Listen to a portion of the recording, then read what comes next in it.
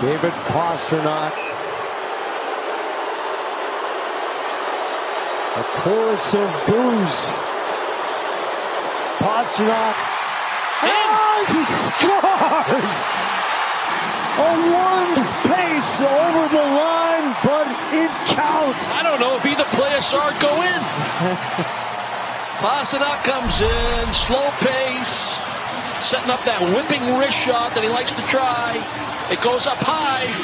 Lindgren gets a piece of it. It's trickled. Pasternak's still looking. He did see it go. Crooked spot. Kevin Shattenkirk in round 5. Scores! Got some offensive skill, doesn't he? Been around a long time. Gets a chance to go in the shootout. Starts on his strong side. Gets to the hash marks. Picks his spot. Beats Lindgren. Again, glove side. Connor Michael must score.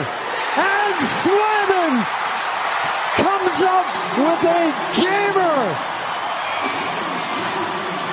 The Bruins kill a 4-minute penalty in overtime and win by Jeremy Swayman's genius in a shootout.